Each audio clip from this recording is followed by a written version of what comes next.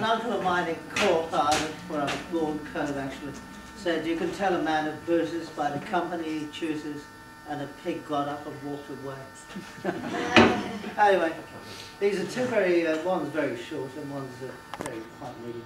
One Cove. Yeah. Oh, well done. Associated Press, no doubt. No drinks afterwards on the expense sheets. You've screwed that one up in the last hoolie. Anyway, where was it?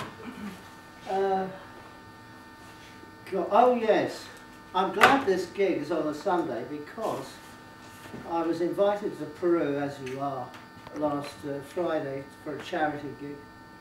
Charity gig in Peru. Did it great. Anyway, I'll tell you what it was about very succinctly and shortly. A man from Wolverhampton, via Ireland, invited me. He is married to a Peruvian, obviously, and hence he moved back there. Thank Christ. But, no, it's a lovely band, actually. Anyway, this is it. Very quickly. Oh, yeah. Where are we? I knew I'd get a text. People who struggle to achieve orgasm, don't worry if you can't come.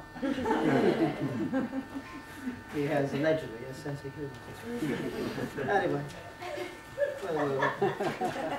It's in your bed, the lion in your cupboard, the fire in your head.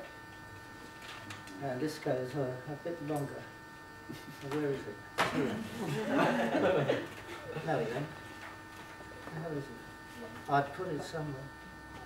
Oh God, it's, oh no, far from cool. It's slipped out. Anyway, never mind. You should get hold of this. It's a very funny tone.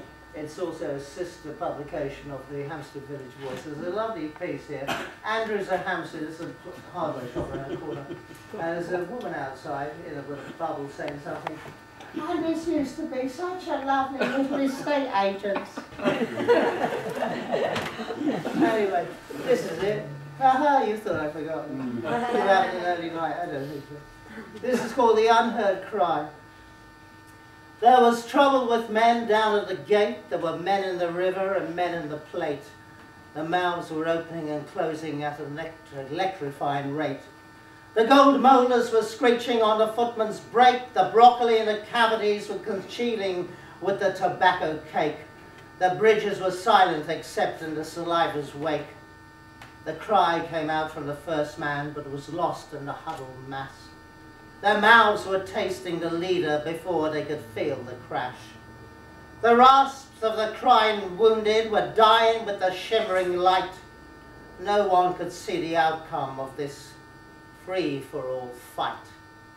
But way, way back in the distance could be heard a murmuring sound that reached them in the future when it was their turn on the slippery mound. I thank you.